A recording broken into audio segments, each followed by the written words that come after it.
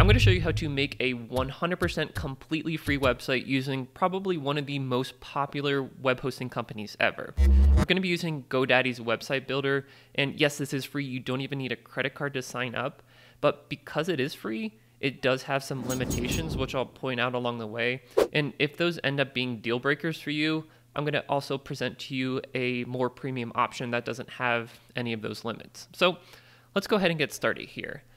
Get yourself to GoDaddy.com, and what you want to do is come to the Websites tab up here and click on Website Builder. Right away, you'll notice it does say free trial, which is misleading. This is, like I said, 100% completely free forever. You don't have to pay for hosting. Let me just prove that to you real quick. If we go down to the bottom of the page and we find the frequently asked questions, is my website really free? Yes, you'll never be charged for a free website plan. They basically give you a free trial for 7 days, as you can see here. And then after those 7 days, the premium features will go away, and then you'll just have the free plan for indefinite period of time. So like I said, they do have paid options. They have the basic premium commerce plan. We're not going to be using any of those features. We will just do the free plan to start, which, like I said, comes with a free trial. So come up to the top, click on Start for Free, no credit card required, and go ahead and create yourself an account if you don't already have one. I'm going to continue with email, fill out my information, create my account, and once you have your account, you're going to end up on this setup page. Now, there are literally dozens and dozens of different types of websites. For the sake of simplicity, I'm going to start with a basic website. Feel free to pick anything else that is relevant to you. Go ahead and click on continue. And for the kind of website, I'm going to just say a personal website. Click on continue. And now, what should we call your website? Feel free to call yours whatever you want, but I just wanted to share this with you. I recently found this out about GoDaddy. So back in 1999, when they were coming up with a name for the company, a very popular movie at the time was Big Daddy, with Adam Sandler in it, and somebody's like, oh, we should call it Big Daddy, but unfortunately that domain name was already taken. So as a nod to that, I'm gonna call my website Cat Daddy today. So we'll click on continue. And if your website does have a physical address, you can go ahead and fill out some of that information. I'm gonna go ahead and continue. And now this step is completely optional. If you want artificial intelligence to help create your website, you can go ahead and type a little description about what you want your website to be about, and then it'll kind of generate it with some stock images, some headlines, and stuff like that. Let's go ahead and try that. I type my description here. It basically says a website where I'll be sharing cute cat pictures and funny cat videos. So go ahead and click on continue, and AI is going to do its thing. Probably less than a minute. I'll be right back with you when that's finished. Now, before we can see our website, we do get prompted for upgrading to a premium plan, but let's go ahead and skip that. We can continue for free, like I said, and we get one more prompt here. It's asking, what sections would you like on your website? Let's go with the defaults. You can add more if you want to, and like it says down here, you can always add more sections later. I'll actually show you how to do that in the tutorial. So let's stick with the defaults and then continue to your site. And there we have it. We have a basic template of a website. And I'm just looking here real quick. It looks like AI missed the mark. I don't think they really understood that this website is going to be about cats, since there's a picture of a dog and records and whatnot. But that's okay. Everything in here is fully customizable. You know, instead of unlock your potential, you could just click and type whatever you want your headline to be. Let's say for mine, a website for cat lovers everywhere. And then as far as the images are concerned, you can easily change those out for your own images. Click on the update button here. And then over on the right-hand side panel, we can click on change image. And I actually have a few images on my desktop that I want to use, so I'm going to actually use this one right here. So I'll drag that and upload it to my website, and then we'll click on insert, and that updates it with that image. So down here, we do have this gallery. These are all stock photos, but you can go ahead and kind of follow the same procedure to replace those. So click on that gallery. And yes, you can change the layout. If you don't like the style of that layout, we can make it more of like a grid. That actually looks pretty good, so I'll keep that. Hit done. And then to change the actual images, let's get rid of the stock images. And then I'll click this plus button to add my own. And just like before, I'm going to pick all of the images of my cats, drag them into here. Those will take just a couple seconds to upload. And now we can add those to the photo gallery. Okay, and there you have it. That looks pretty good. You know, you can follow the same exact procedure for any other image on the page or any other text on the page. It's really easy. Click and edit, or over here on the right-hand side in the sidebar, you can modify things as necessary. So speaking of the sidebar over here, I did want to take you through all three of these tabs. So you have the website tab, the theme tab, and the settings tab. So let's start with the website tab. One of the first limitations that you'll quickly find out with this free version of the website builder is that if you wanted to add a new page, you cannot. So the free version only comes with a one-page website. You can kind of get around that by adding links to different sections of your page to give the illusion that you do have multiple pages on your website. So let me show you what I mean by that. You can, up here, site navigation, click plus, and we want to add a new section link. So let's add a link down to that gallery that we just created. So I'm going to say cat photos, and then it's going to be on the home page because that's our only page. And then the section we wanted to go to is the picture perfect section. So we'll show that in the navigation bar at the top, create the link, and that should show up. Okay, there you go. So we got home, our cat photos. If you click on that, it takes you down to the gallery. And let's add another link. Let's say, we were doing cat themed websites, so let's add another section. And because cat videos are what the internet is built off of, let's add a link to a cat video. So we'll say under the audio video section, we'll do a video, and then you have all these different templates about how you want the video to look like on your website. I'm just going to do a single video, add that, and all I did was earlier typed in cat videos to YouTube.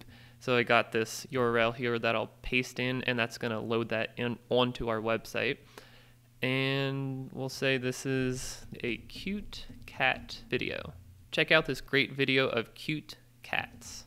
Okay, so we'll go ahead and click on done to save that, and we should have another link at the top. Oh, I'm sorry, we didn't do the link. Let's do the link now.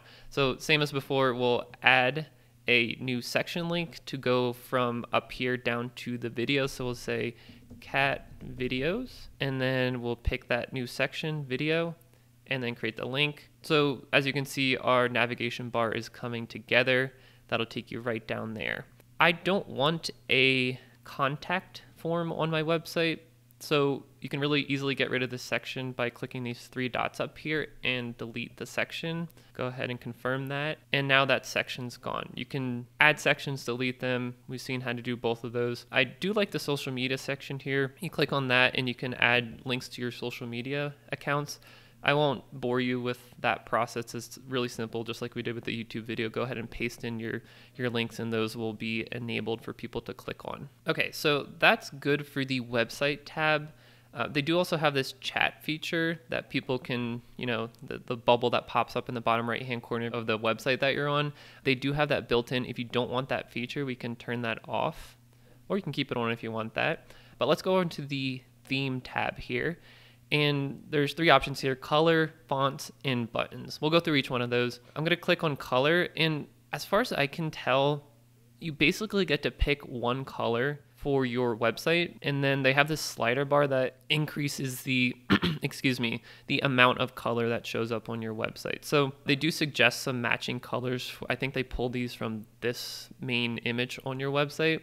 So you can pick any one of those, or you can pick a custom color that you want, and that'll become the color of your website. And then, like I said, if you just want that to be more prominent across your website, you can slide it up to the colorful, the light, or the dark section to paint your website. Now, as far as fonts are concerned, it's pretty straightforward. So they have different types of headings. So they have your main heading, your secondary heading, and then your body text. So you can customize each one of those with any one of these options that you have here. So we'll do this font for the primary font, and then the secondary font, let's do cabin. Okay, that looks good. And then the last option up here is the buttons. So we'll click on that, and you see this is a button right here. We have start now. That's our primary button. There's also a secondary button. So they have a couple different options. You got a square one with a little shadow behind it, rounded one, ones that are just outlined instead of filled in. So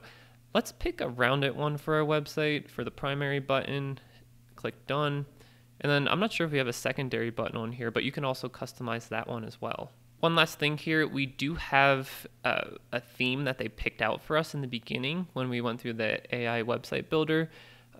You can pick an entirely different theme. So they have this whole library of themes. So right now we have this one where our main image is off to the left, and then we have a little overview to the right of that, but we can pick a full screen one like this one, the Spaces theme. Let's just see what that looks like to give you a demonstration. And what that does is changes the layout of your website based on that theme. So that's fine for now. Let's stick with that theme. Next up, let's check out some options under settings, and let's start with the basic information tab. So you can change the name of your site if you want to at any time. So I'm going to keep mine the same. You can pick a different category for your website. And if you do have a physical address for your business, if your website represents a physical business, then you can put that in here in your phone number. We'll keep those all the same for now. Social media links, we talked about those earlier. A fave icon, I actually do have a fave icon. What is a fave icon? A fave icon is this little icon up here that pretty much every website has, just a little picture to represent your website. So let's go ahead and upload one. I'm gonna click on upload, and I'll pick the fave icon, and done. Now there's a couple other settings down here. We won't go into every single one. One that is kind of interesting is site history. So if you do end up making a change and you don't know how to undo it because you don't want it, you can come back here and hopefully go back to a previous version of your website that was saved in the past.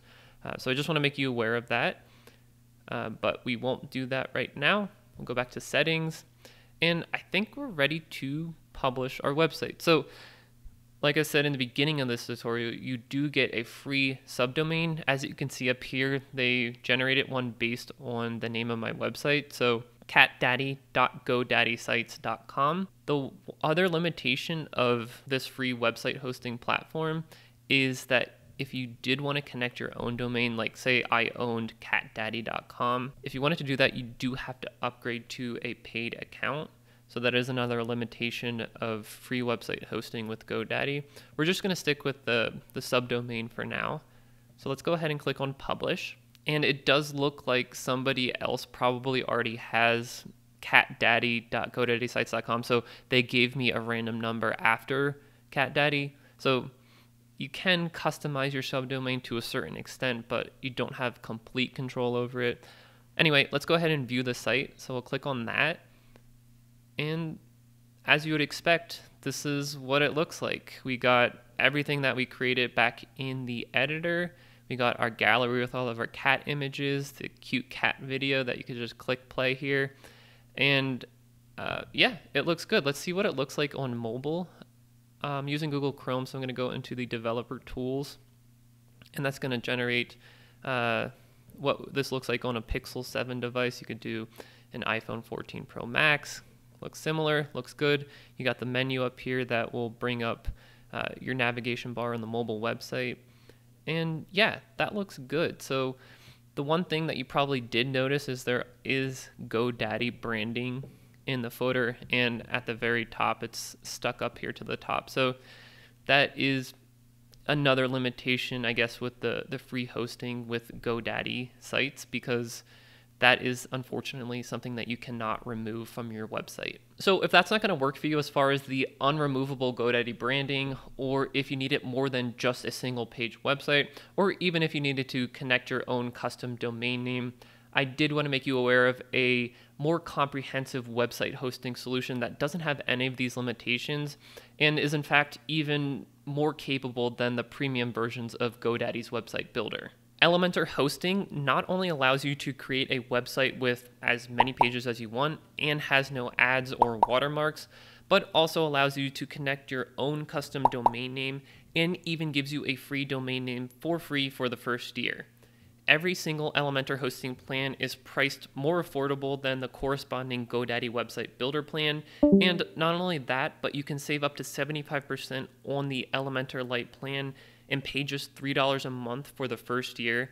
And on all plans, you get access to the Elementor page builder, which gives you the ultimate website customization where you can easily drag and drop dozens of widgets to quickly design your pages. Plus, Elementor has a risk-free 30-day money-back guarantee, but if you're still not convinced, check out this video next for an in-depth review of Elementor hosting and to see why some of Elementor's premium features make the upgrade worth it, especially when compared to GoDaddy.